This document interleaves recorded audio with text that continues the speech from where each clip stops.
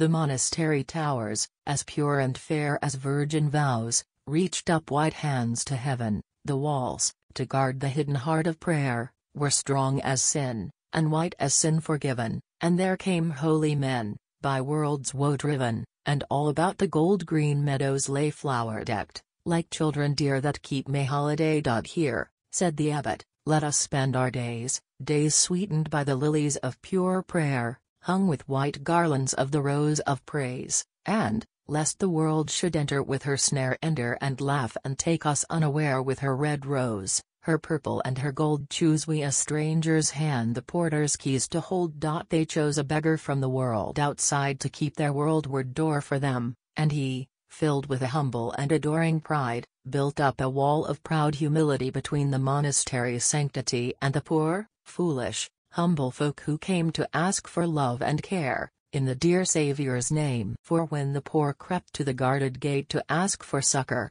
when the tired asked rest, when weary souls, bereft and desolate, craved comfort, when the murmur of the oppressed surged round the grove where prayer had made her nest, the porter bade such take their griefs away, and at some other door their bane and burden lay. For this, he said, is the white house of prayer, where day and night the holy voices rise through the chill trouble of our earthly air, and enter at the gate of paradise. Trample no more our flower fields in such wise, nor crave the alms of our deep-laden bough. The prayers of holy men are alms enough, I trow. So, seeing that no sick or sorrowing folk came ever to be healed or comforted, the abbot to his brothers gladly spoke. God has accepted our poor prayers, he said, over our land his answering smile is spread. He has put forth his strong and loving hand, and sorrow and sin and pain have ceased in all the land. So make we yet more rich our hymns of praise, warm we our prayers against our happy hearts, since God hath taken the gift of all our days to make a spell that bids all wrong depart, has turned our praise to balm for the world's smart, fulfilled of prayer and praise be every hour, for God transfigures praise, and transmutes prayer, to power. So went the years. The flowers blossomed now untrampled by the dusty, weary feet, unbroken hung the green and golden bough, for none came now to ask for fruit or meat, for ghostly food, or common bread to eat, and dreaming, praying, the monks were satisfied, till, God remembering him, the beggar porter died. When they had covered up the foolish head, and on the foolish loving heart heaped clay, which of us, brothers, now, the abbot said, will face the world, to keep the world away? But all their hearts were hard with prayer, and nay, they cried, ah, bid us not our prayers to leave, ah, Father, not today, for this is Easter Eve. And, while they murmured, to their midst there came a beggar saying, brothers, peace, be still. I am your brother, in our Father's name, and I will be your porter, if ye will, guarding your gate with what I have of skill. So all they welcomed him and closed the door, and gat them gladly back unto their prayers once more. But, lo!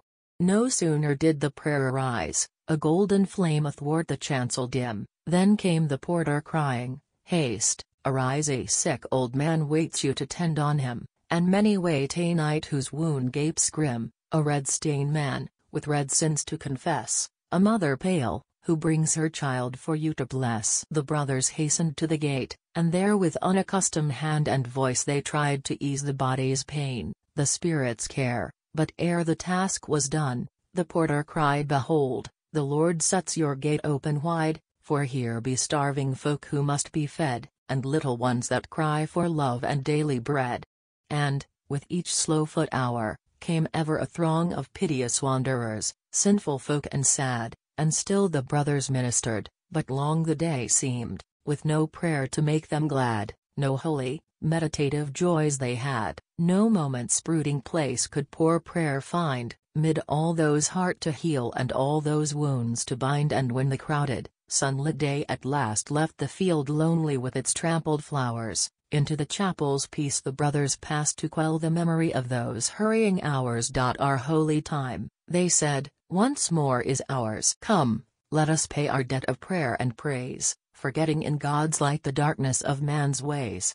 But, ere their voices reached the first psalm's end, they heard a new, strange rustling round their house. Then came the porter, Here comes many a friend, pushing aside your budding orchard boughs. Come, brothers, justify your holy vows. Here be God's patient, poor, four-footed things seek healing at God's well, whence loving kindness springs. Then cried the abbot in a vexed amaze, our brethren we must aid, if 'tis God's will, but the wild creatures of the forest ways himself God heals with his almighty skill. And charity is good, and love, but still God shall not look in vain for the white prayers we send on silver feet to climb the starry stairs, for, of all worthy things, prayer has most worth. It rises like sweet incense up to heaven, and from God's hand falls back upon the earth, being of heavenly bread the accepted leaven. Through prayer is virtue saved and sin forgiven. In prayer the impulse and the force are found that bring in purple and gold the fruitful seasons round. For prayer comes down from heaven in the sun that giveth life and joy to all things made.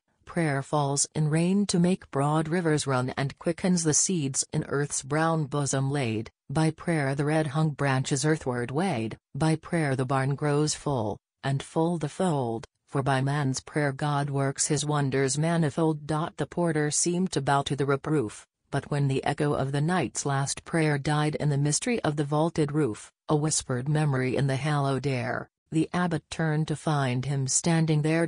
Brother, he said, I have healed the woodland things and they go happy and whole blessing love's ministerings, and, having healed them, I shall crave your leave to leave you for tonight I journey far. But I have kept your gate this Easter Eve, and now your house to heaven shines like a star to show the angels where God's children are, and in this day your house has served God more than in the praise and prayer of all its years before.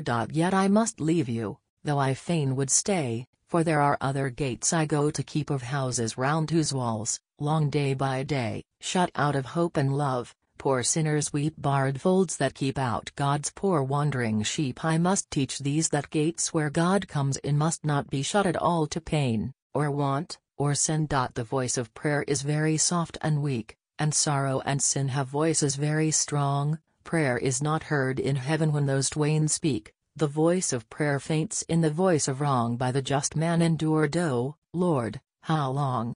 If ye would have your prayers in heaven be heard, look that wrong clamor not with too intense a word. But when true love is shed on want and sin, their cry is changed, and grows to such a voice as clamors sweetly at heaven to be let in such sound as makes the saints in heaven rejoice. Pure gold of prayer, purged of the vain alloys of idleness, that is the sound most dear of all the earthly sounds God leans from heaven to hear. O, brother, I must leave thee, and for me the work is heavy, and the burden great. Thine be this charge I lay upon thee, see that never again stands barred thy abbey gate, look that God's poor be not left desolate. Ah me! That chidden my shepherd's needs must be when my poor wandering sheep have so great need of me.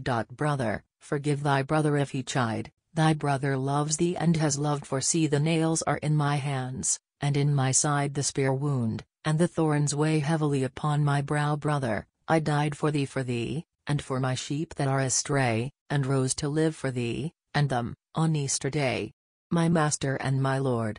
The abbot cried, but, where that face had been, shone the new day, only on the marble by the abbot's side, where those dear feet had stood, a lily lay, a lily white for the white Easter day. He sought the gate, no sorrow clamored there, and, not till then, he dared to sink his soul in prayer, and from that day himself he kept the gate wide open, and the poor from far and wide, the weary, and wicked, and disconsolate, came there for succor and were not denied, the sick were healed, the repentant sanctified, and from their hearts rises more prayer and praise than ever the abbey knew in all its prayer-filled days. And there the heavenly vision comes no more, only, each Easter now, a lily sweet lies white and dewy on the chancel floor where once had stood the beloved wounded feet, and the old abbot feels the nearing beat of wings that bring him leave at last to go and meet his Master, where the immortal lilies grow.